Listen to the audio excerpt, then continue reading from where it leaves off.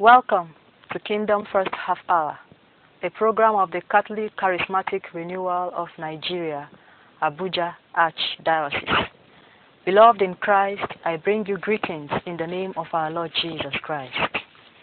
Good evening and welcome once again to today's program.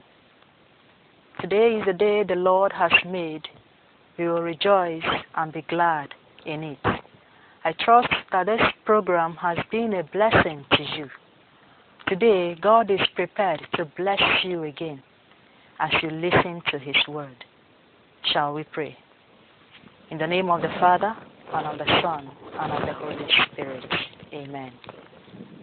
Our loving and eternal Father, we thank you for the gift of this day. We thank you, Lord, for the grace to come into your presence and sit at your feet. Lord, we ask that as we listen to your word, O God, open our hearts to your word. Grant us understanding.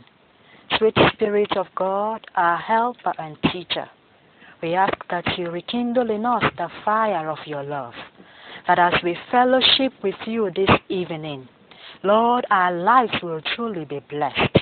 In the name of Jesus we pray. In the name of the Father, and of the Son, and of the Holy Spirit. Amen. The theme for us charismatics this year is Set the Earth on Fire. Set the Earth on Fire is the theme for the year. This first quarter, we are going to be listening to a series of messages with the theme Pathways to the Fire. Pathways to the Fire. And by the grace of God, today we shall be looking at the topic that says, Eat the Word. The topic is, Eat the Word. Open your Bible with me to the book of Jeremiah chapter 20 and verse 9. Jeremiah chapter 20 verse 9. Then I said, I will not make mention of him, nor speak any more in his name. But his word was in my heart like a burning fire, shut up in my bones. I was weary and holding it back, and I could not. Praise the Lord. The topic again is Eat the Word as a pathway to the fire. As a human being, one thing that distinguishes you from a non-living thing is your desire to eat. Your desire to eat is one of the characteristics that distinguishes you as a human being from a non-living thing. The body essentially needs energy to keep it strong and healthy. The body essentially needs energy to get through the day's activities, and that energy comes from food. That energy comes from food. The human body is a physical entity that requires physical food to keep it alive and healthy. But you are a spirit man. You are a spirit man with a soul living in a body. Therefore, you cannot feed the spirit man with physical food. What the spirit man needs is a spiritual food. The spirit man feeds on spiritual food. The spiritual food keeps the spirit man alive, whereas physical food keeps the physical body alive. The word of God in the book of Matthew chapter 4 and verse 4, scripture says, Jesus said, Man shall not live by bread alone, but by every word that proceeds from the mouth of God. Man shall not live by bread alone, but by every word that proceeds from the mouth of God. Therefore, the word of God, every word that proceeds from God's mouth, is a food for the spirit man. The food is the word of God that proceeds from his mouth, that is meant to keep the spirit man alive. Now let's look at what the word is. What is the word? Open your Bible with me again to the book of John chapter 1 verse 1, and it says, In the beginning was the Word, and the Word was with God, and the Word was God. In the beginning was the Word. This means that the Word began, the Word existed even before the beginning. The beginning was the Word. The Word was with God. Now, even when God was creating the universe, the Word was already with God. This goes to tell you that the Word of God is an agent of creation. Child of God, with the Word of God, you can create your life.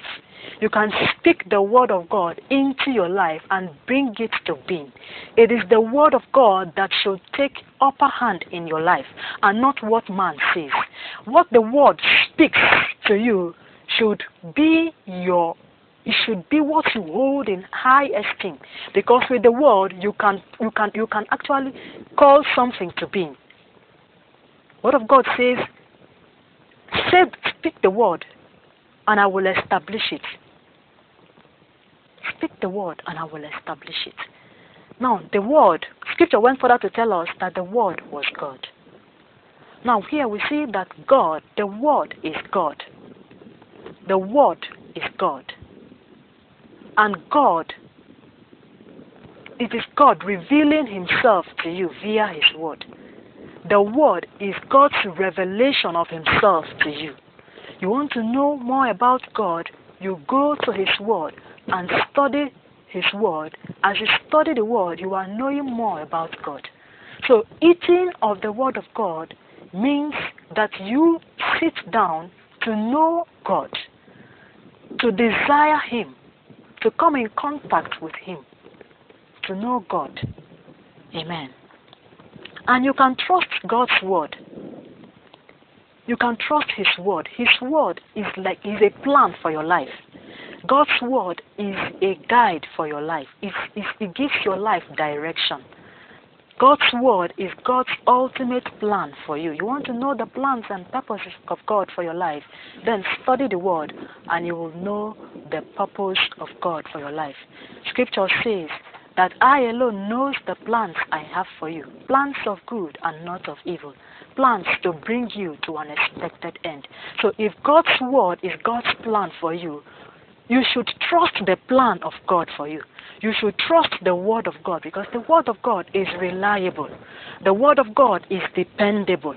You can depend on the Word of God because it is not man speaking to you, but it is God speaking to you. And Scripture makes us to understand in Numbers chapter 23 verse 19. The Word of God said that God is not man that He should lie, neither is He the Son of man that He should repent. Has He said, and will He not do? Has He spoken, will He not make good? Now, if you understand that God cannot lie, then you can depend on His Word. If you understand that God cannot tell lies, you can rely on His Word, because His Word is yes and amen. The Word of God cannot lie. Whatever He says concerning your life in His Word, you can hold Him by His Word, and you will see God fulfilling His Word in your life. The Word of God says in Matthew chapter 24 verse 25, it says, heaven and earth will pass away, but my Word will not pass away. My Word will come to pass. Child of God, heaven and earth will pass away, but God's Word will not pass away. This is to tell you how God values and honors His Word. He honors His Word, that His Word is like the rain that falls on the earth to water the soil. It will not return back to God without accomplishing that for which it was sent. So you are now left with the only option of believing God, believing His Word, because His Word is alive, His Word is active. It doesn't matter what you are feeling, what you have been told by people. You don't have the right to listen to people. The only person you should listen to is God in His Word. If the Word of God says that by His stripes you are healed, and people are saying, no, but you look sick. Now tell me, whose report do you believe? Is it what people tell you, Or is it what the doctor's report says concerning your situation that you are going to believe? Or the word of God that is the ultimate truth? The word of God is the highest form of reality. There is a reality that exists beyond the fact. Actually, you can be feeling sick. You can actually be feeling it. That's what the body is telling you. But there is a truth in the word of God that says that by his stripes you are healed. So you are left. What you are expected to do is to hold God by his word, is to believe his word and not doubt. In believing, you bring the word of God to fulfillment in your life. All you need to do is to have faith in the word of God, and the word will be established in your life. Praise the Lord. Child of God, the world we live in is fashioned in such a way that there are trials and temptations here and there. And for you to stand your ground as a believer, as a child of God, you need to have the knowledge of the word of God. For you to stand your ground and not compromise, you need to have the knowledge of the word of God. You need to eat the word of God and keep it in your heart. You need to guard yourself with the word of God. In other words, the word of God becomes your weapon in this life. The word of God becomes your sword. Scripture calls it is the sword of the Spirit. So whatever challenge or trial life throws at you, all you need to do is to hold God by his word, is to stand on his word and proclaim it. Believe it and speak it, and it must surely, as the word, as scripture records, it must surely come to pass. For God is not a man that he should lie, neither is he the son of man that he should repent. If you turn your look at the Bible in John chapter 6 verse 63, scripture says, Jesus said, the word that I speak to you, they are spirit and they are life. The word of God, the words that I speak to you, they are spirit and they are life. For you to come in contact with this word, you need to come in contact with him under the power and influence of the Holy Spirit. Because the words that Jesus is speaking to you is not letters. It is spirit and it is life. The word of God is spirit and it is life. For your spirit man to survive, it needs the word of God. It needs the spiritual food. Otherwise, it will die of spiritual starvation.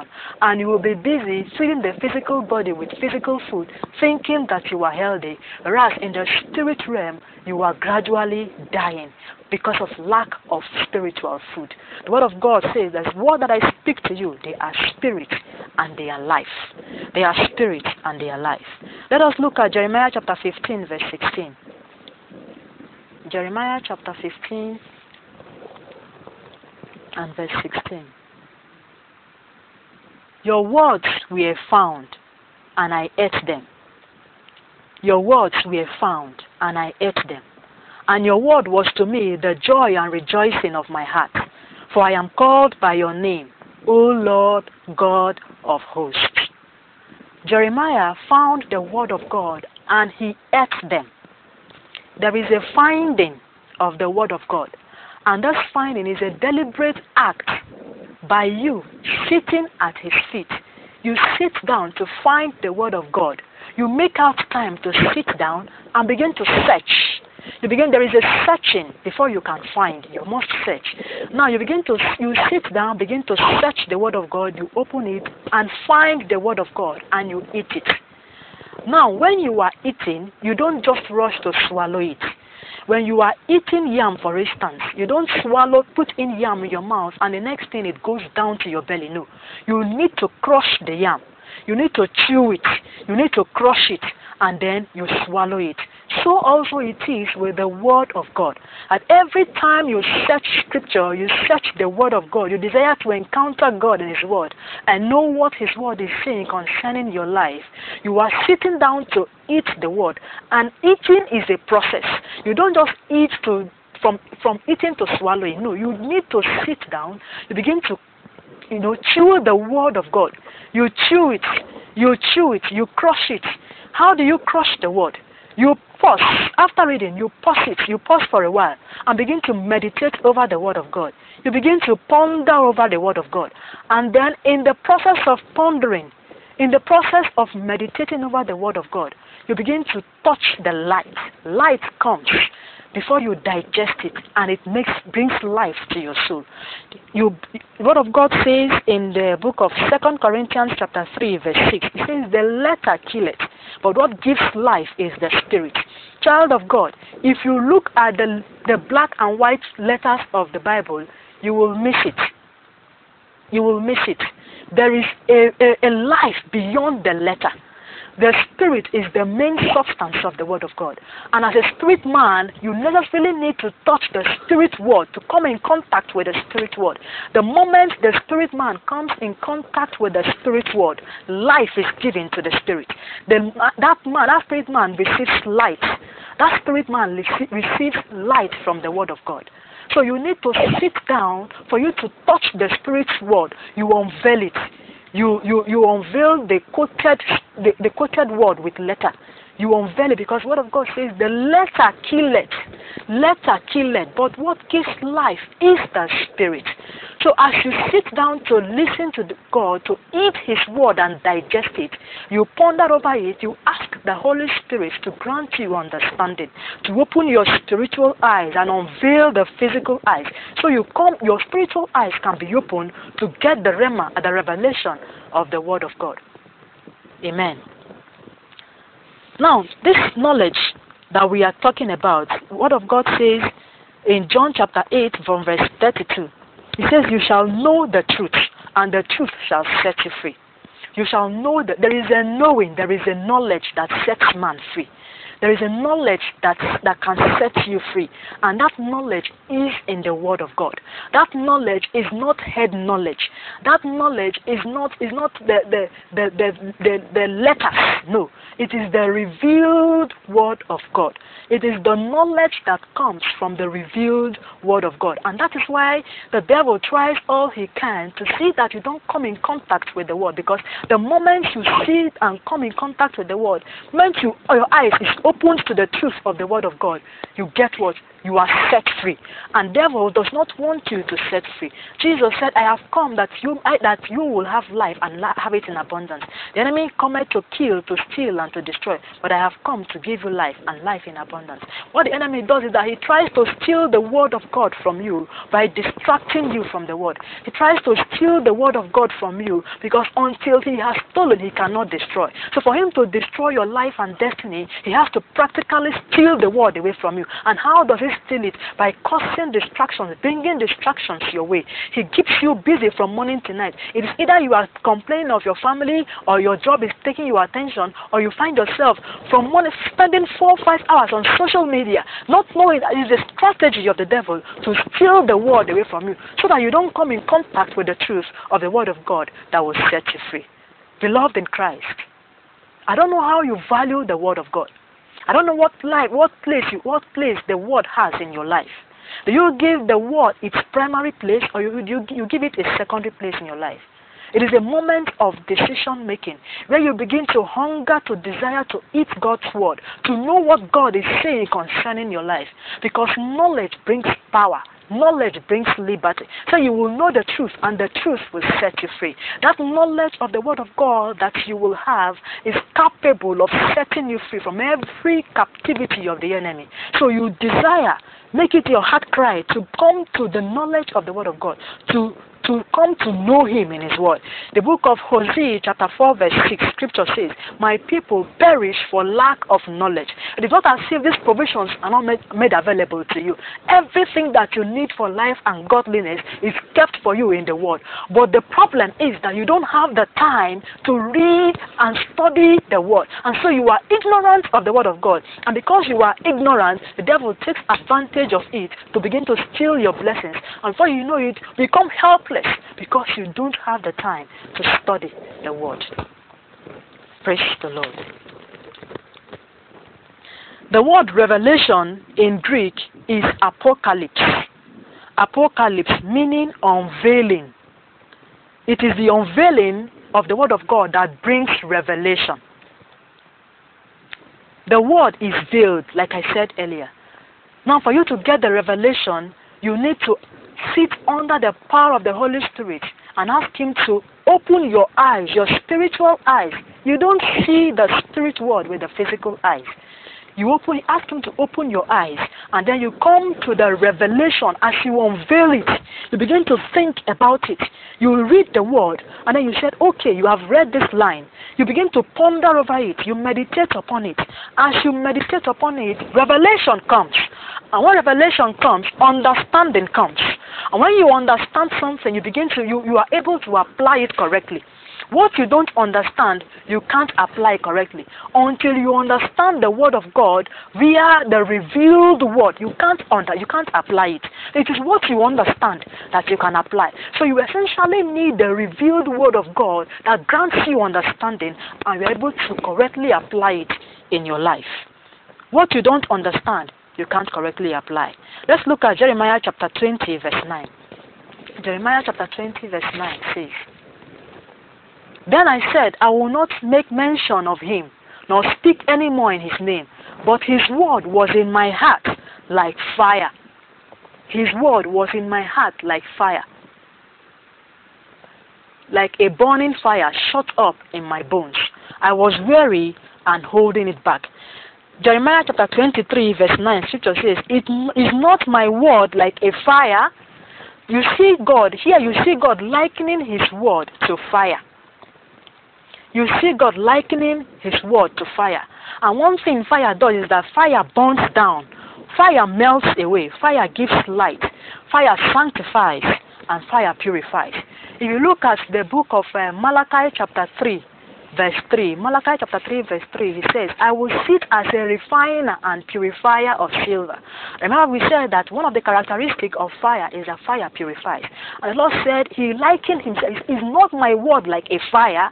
And I will sit like a refiner of silver," as a purifier of silver. He will purify the sons of Levi and purge them as gold and silver. Then that they may offer to the Lord an offering in righteousness. To refine is to remove impurities from a substance. To refine is to remove unwanted elements from a substance. To refine is to bring something to a perfect state. And one goal of the refiner's goal or aim is not focused on the impurities.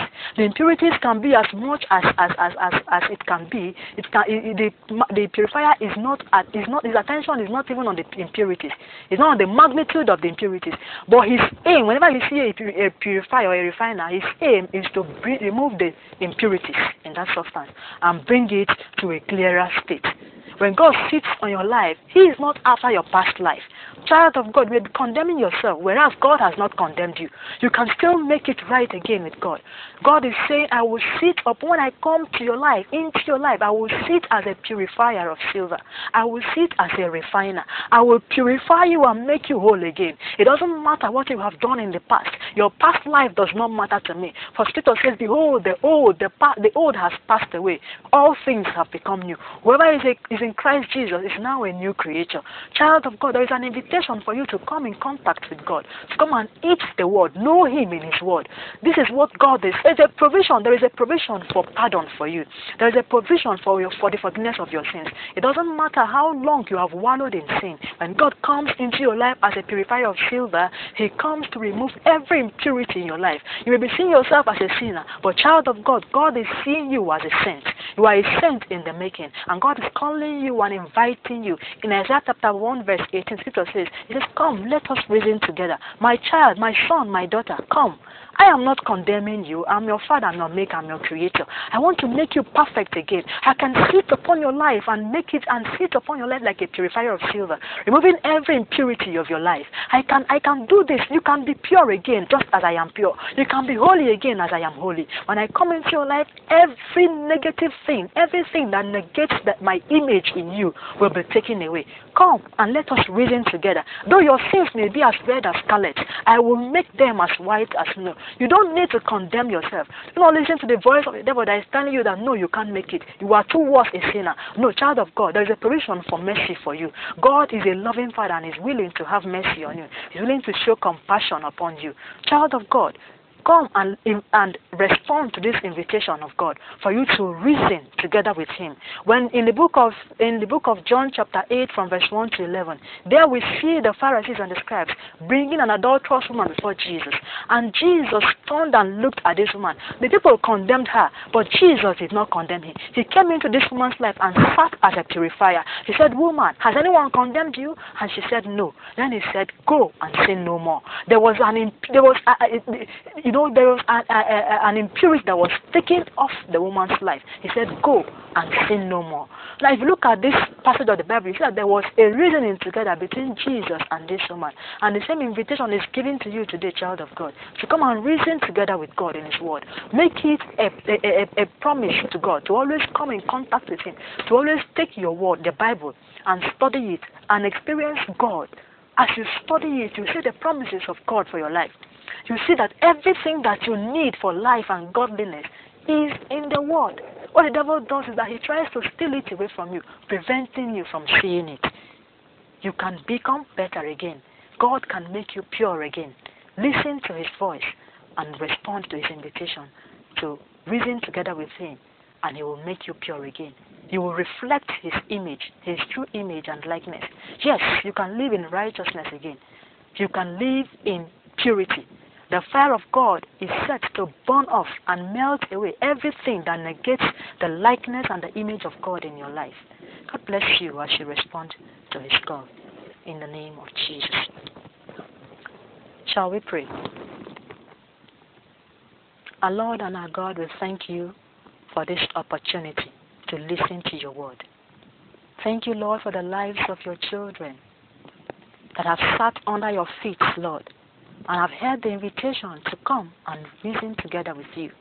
For your word is like fire that purifies the life of men. Lord, we ask that you give them the grace to hunger to sit at your feet. Lord, whatever is a distraction in their life, Lord, give them the grace to overcome it, O God. Lord, rekindle your fire in them, Lord. That fire that burns in them, let it keep them restless until they have studied your word every day, just as they eat their physical food. May they desire, Lord, more every day of their life. May they desire, Lord, to study your word, to eat your word, and then fulfill your plans for them in their lives. Lord, we thank you, Lord. May your name be glorified and exalted as they offer their lives to you, O God, and giving them the grace, Lord, to keep a date with you every day of their lives, to come and eat your word. In the name of Jesus we pray. Amen. Child of God, I trust, God, that the message you have listened to has blessed your life. In case you want to join us, you are willing to join the Catholic Charismatic Renewal, please do well to locate any Catholic church close to you. Wherever you find a Catholic church very close to you, there is always a charismatic group there. Do well to join them on their prayer meeting days and their Bible study, where you get to know more about God and study his word.